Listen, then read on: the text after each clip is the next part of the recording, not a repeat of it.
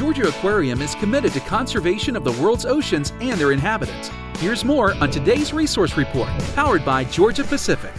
Georgia Aquarium is the largest aquarium in the world, but the entire facility uses about the same amount of water per year as many of the hotels nearby because they reduce, reuse, and recycle.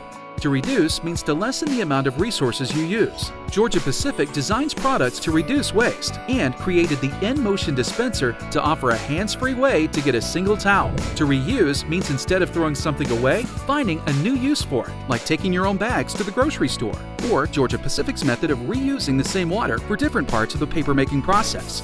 To recycle means to make new products out of old ones. Plastic, metal, paper, wood, oil, and chemicals can be recycled into new products. These 3 steps can add up to great strides in conservation. Georgia-Pacific believes in sustainability every day in everything we do. Visit our website to learn more.